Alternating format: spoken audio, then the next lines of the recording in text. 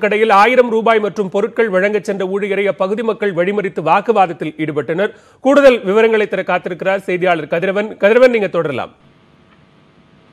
பாலா, ஊரடங்கு உத்தரவால் குடும்ப அட்டைக்கு 1000 ரூபாய் பணம் மற்றும் ரேஷன் பொருட்கள் வழங்கப்படும் என முதலமைச்சர் அறிவித்திருந்தார். நாள் நேரத்தோடு டோக்கன் கொடுக்கப்பட்டாலும் பொதுமக்கள் அதிக அளவில் ரேஷன் கடைகளில் வருவதாகவும் அவர்கள் தனி மனித இடைவெளியை கடைபிடிக்காமல் இருப்பதால் புகார் எழுந்துள்ளது. இதனால் 1000 ரூபாய் பணத்தை குடும்ப அட்டைதாரர்களுக்கு வீடுகளுக்கே சென்று விநியோகிக்கப்படும் என்று முதலமைச்சர் அறிவித்துள்ளார். இதன்படி அந்த பணத்தை ரேஷன் ஊழியர்கள் வீடுகள் சென்று டோக்கன் மற்றும் பணத்தை வழங்கி வந்தனர்.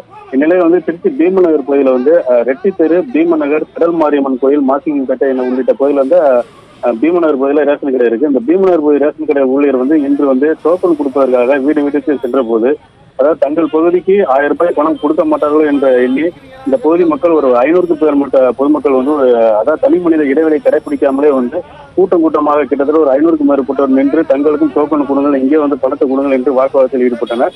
அங்கே கிட்டத்தட்ட ஒரு அரை மணி நேரமாக அந்த வாக்குவாதத்தில் ஈடுபட்டனர். ஊழியர்கள் தாங்கள் வீடுக்கே நாங்கள் தருகிறோம், டோக்கன் தருகிறோம், அங்கே பணம் தருகிறோம் என்று கூறினால் கூட நாங்கள் இங்கே எங்களுக்கு பணம் வேண்டும் என்று வாக்குவாதத்தில் ஈடுபட்டு அங்கே வரிசையாக நின்றனர்.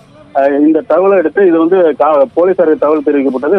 போலீசார் கிட்டத்தட்ட ஒரு 30க்கும் மேற்பட்ட போலீசார் இந்த பகுதியில் லேசான தடியடி நடத்தியும் இவர்களை இந்த பகுதியில் நிற்க வேண்டாம், அதாவது கொரோனா தொற்று அதிகமாக பரவிவிடும், அதனால நீங்கள் வீட்டுக்கு செல்லுங்கள், உங்களுக்கு வீடு தேடியே பொருட்கள் வருவது என்று கூறியதால் அப்பகுதியில் மக்கள் கொஞ்சம் கலந்து சென்றனர். பாலா, திருச்சி பீமாநகர் பகுதியில் ரேஷன் கடைகளில் வழங்கப்படும் 1000 ரூபாய் நிவாரணத் தொகை மற்றும் இலவச பொருட்களை வழங்குவதற்காக சென்ற ஊழியரை வழிமறித்து அப்பகுதி மக்கள் வாக்குவாதத்தில் ஈடுபட்டிருக்கிறார்கள். தனிநபர் இடைவெளியை பின்பற்றாமல் அவர்கள் தொடர்ந்து வாக்குவாதத்தில் ஈடுபட்டதால் காவல்துறையினர் அங்கு அவர்களை பேச்சுவார்த்தை நடத்தி விரட்டி அடிக்கக்கூடிய காட்சிகளை நாம் பார்த்தோம். விவரங்களுக்கு நன்றி கதிரவன்.